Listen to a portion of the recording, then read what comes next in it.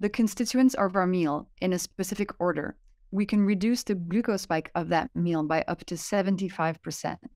So you can eat the exact same thing, but if you eat the food in the right order, you help your body. You don't create as much inflammation. You don't create as much glycation. So any type of vinegar, and you put it, in a big glass of water like this, and you drink it before a meal. Now, if you do this, you can reduce the glucose spike of the meal by up to 30%.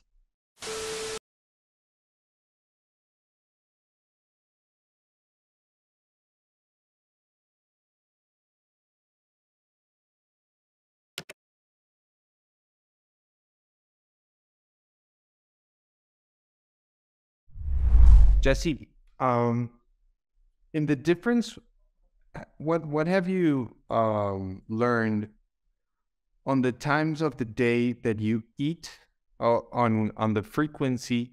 Is it better when you eat the same amount of food in a lot of different meals, or when you eat in 3 meals, or when you eat in 2 meals, but the same amount of food, not counting, Now, the same total. not making a deficit, just eating fewer times, but the same amount?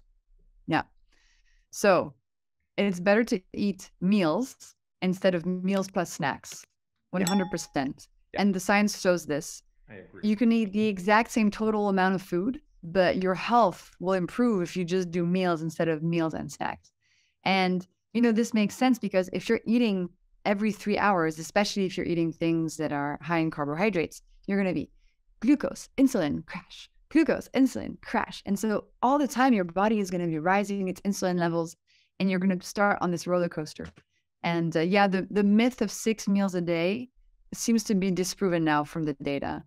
However, it also really depends what you're eating, right? If you're having 6 meals a day, your meals are like fresh vegetables and healthy protein, healthy fats, that's not the same as having 6 bowls of cereal in the same day. So we also have to look at what you're eating. It's not just how many times a day.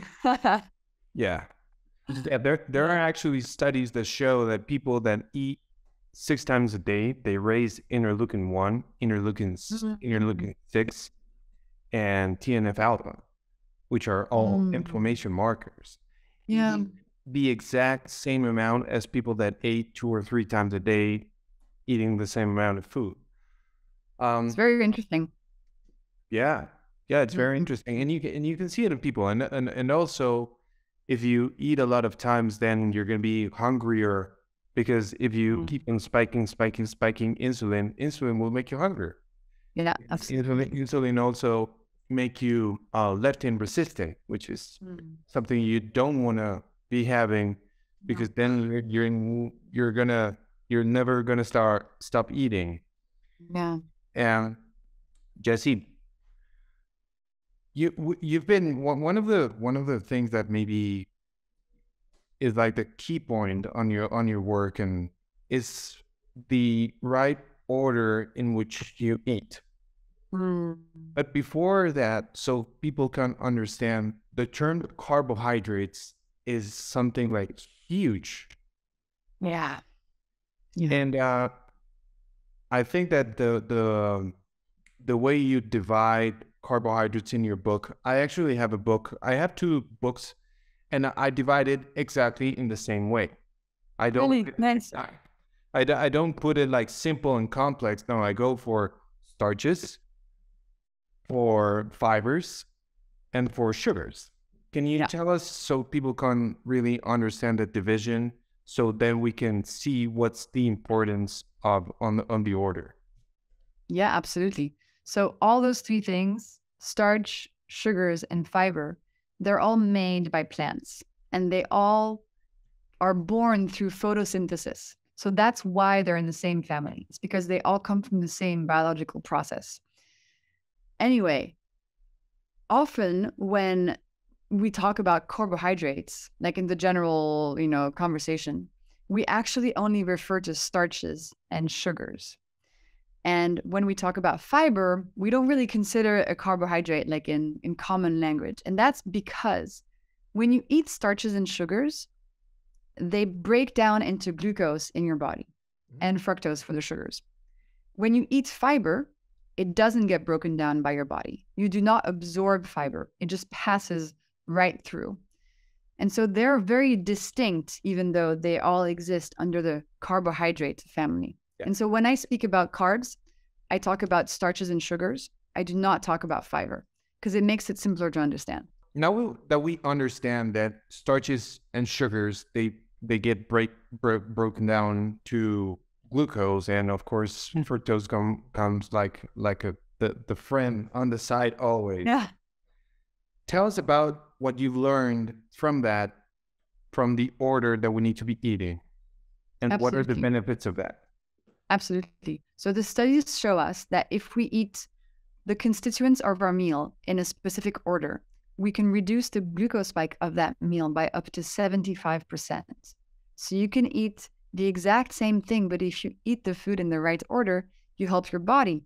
You don't create as much inflammation. You don't create as much glycation. You help your body prevent long-term disease. So the right order is vegetables first, because vegetables contain fiber, then proteins and fats, then starches and sugars. And this has mostly to do with fiber. In vegetables, you have fiber. And as I mentioned, fiber does not get broken down and absorbed by your body. Fiber actually protects you from absorbing too much glucose molecules coming down through your digestive system. And so when we eat the fiber first, we give it the opportunity to become this protective mesh that allows you to reduce the glucose spike of the meal. And this is a really simple hack. It is very, very effective, and you can feel the effects quite immediately, actually, because when you're on a glucose roller coaster all day, you're going to feel cravings, you're going to feel hunger, you're going to feel sleepiness. These are instant reactions to your glucose being out of whack. And if you use the food order trick, for example, and you steady your glucose levels, those symptoms tend to go away rather quickly. It has to be just vegetables, or it could be a salad with some olive oil dressing or apple cider vinegar, or It can definitely be dressed. It can be any type of vegetable salad you want, raw, cooked, broiled, whatever. Don't have the juiced vegetables because that doesn't have any fiber anymore, so it doesn't work. But it can be any type of vegetables. It can be like a spinach salad with olive oil and some feta cheese. It can be some roasted broccoli with tahini, like whatever you want. It's important to start the meal with vegetables for that reason. And you mentioned apple cider vinegar. You want to talk about apple cider vinegar? Sure. Okay. So that's another hack, which is if you incorporate vinegar into your day, you're going to get some really good glucose benefits. And the easiest way to do this, and that's been proven in the studies, is to take 1 tablespoon of vinegar. It can be any type of vinegar, but try to avoid the very sweet balsamic vinegar because that's really high in sugar. Yeah. So any type of vinegar, and you put it, in a big glass of water like this, and you drink it before a meal. Now, if you do this, you can reduce the glucose spike of the meal by up to 30%. That's amazing. Without changing anything of what you're eating during the meal. It's magic. It's really cool.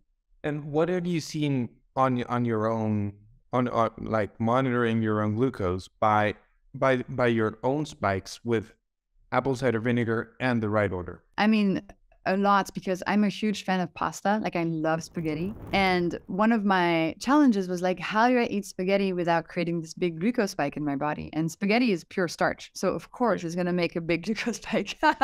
So I devised a perfect veggie starter to have before I had spaghetti. And it's roasted cauliflower, which I love. Yeah. With a nice vinaigrette that I make, olive oil, vinegar, and a little bit of nuts. And that became my veggie starter before my spaghetti. And then the glucose spike of that spaghetti, was cut, I don't know, by 2/3. It's pretty amazing when you see that. And what's even cooler is to know what's happening inside your body. So I'm like, oh, the fiber in the cauliflower is now protecting me from absorbing too much of the glucose. And the vinegar is slowing down the starch breakdown and is telling my muscles to uptake glucose as it arrives in my bloodstream. So I become kind of this partner to my body. I'm like, yeah, I'm going to eat pasta because I love pasta, but hey, I got your back. I'm doing some hacks too to help you manage the pasta better. There's something that you mentioned in your book that one of your friends or maybe client, I don't know, someone that you knew, or someone on your community, he told you that before hanging out with friends, that he would go and eat some veggies before in his house. Yeah. If, for instance, we'll go hang out and have a couple beers, have some pizza, what's the ideal time before for eating veggies? Like, what's the window in which those veggies are going to be like in the same effective? So the guy you're mentioning, his name is Gustavo, and he lives in Mexico, and he's really cool. And he, one of the ways he applied this hack was, as you mentioned, before going to the steakhouse with his friends, to make a big roasted broccoli at home and having that before going out. So listen, it appears that fiber will stay in this protective state for a few hours. So if you have a vegetable starter and then 1 hour later you go to the steakhouse and eat a bunch of like potatoes and bread, the fiber from the broccoli is still going to be protective.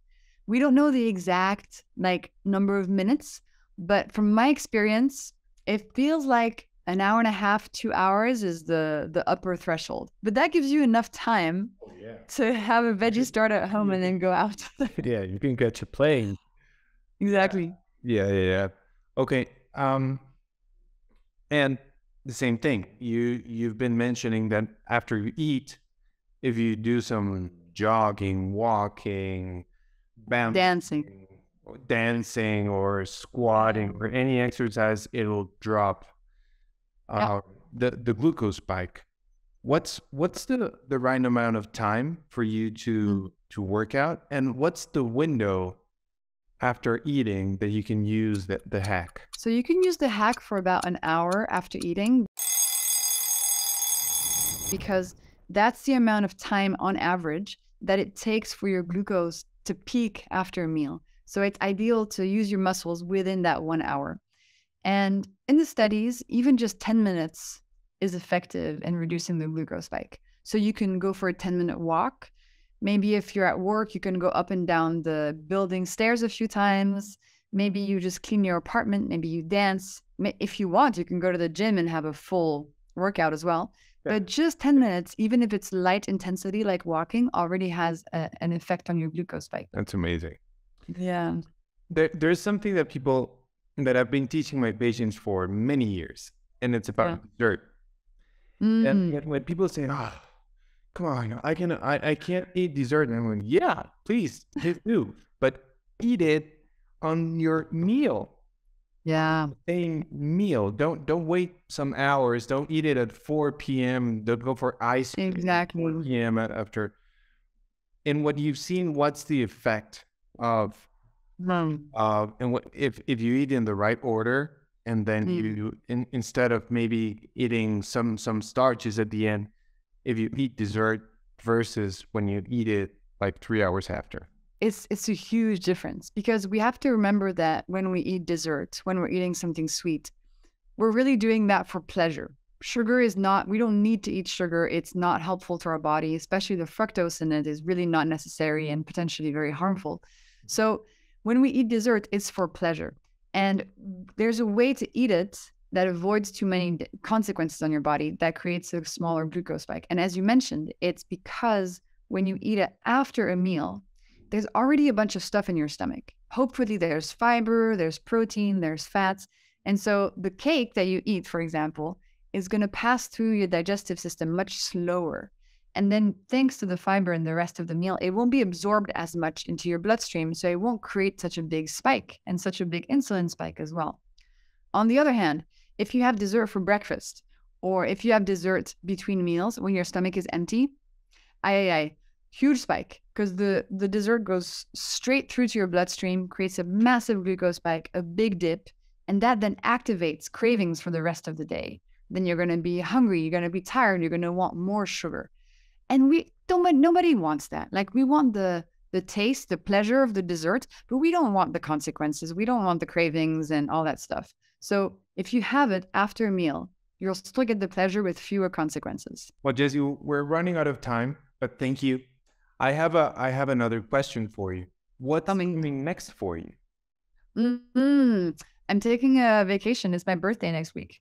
And I'm taking a vacation. Yeah. So that's next. Yeah. And then So, Glucose Revolution, my book, it's coming out in 31 languages and counting. And that's happening the whole rest of the year. So, I'm going to be going to many, many countries to talk about the book, present it to the people there. And so far, it's been going really well. So far, it came out in 6 languages and bestseller in every country. It's really cool to see that people are responding to this information because it's truly life-changing stuff. It's simple, but it's really deeply important and life-changing. Did you see it coming? No, I had no idea. Yeah, it's amazing. No. I think that's easier when you don't know and you're naive about the whole process. You're like, oh, this will be a walk in the park. No, I didn't see it coming, but I think I made a deal with the universe a few years ago. The universe was like, we want you to talk about glucose. Are you down for it? And I said yes. And so now I have to uphold the deal. What's your biggest purpose in life? What's that thing that really moves you in your heart? People who are sick, for example, people who have type 2 diabetes, people who aren't able to have kids, and who feel powerless and confused and who don't have the right information. And that distress, is really what has driven me to do what I do. Because it breaks my heart to see that when actually the information is there, they just need to hear it and they just need to have access to it, and it's not complicated. So yeah, it's that really. Well, we're on the same side.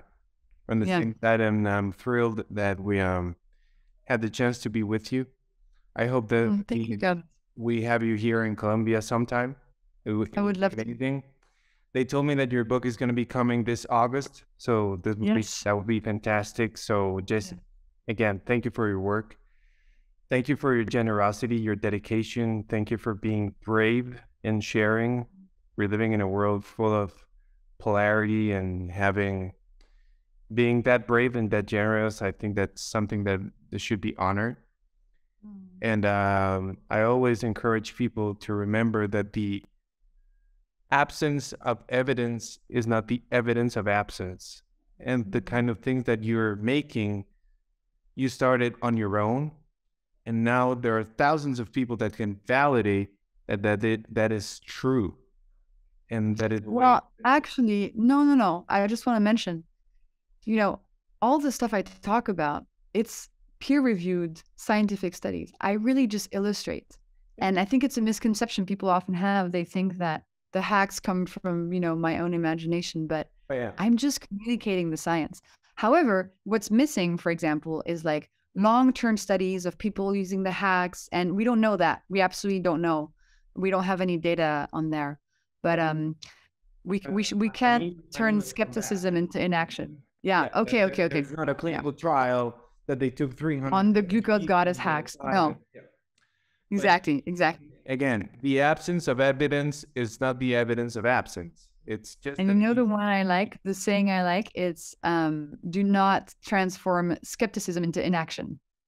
It's like, yeah, you can think, I don't know if this is gonna work, but freaking try it and you'll see it really works. Yeah. Jesse, thank you. Thank you. Thank you, Carlos, for having me.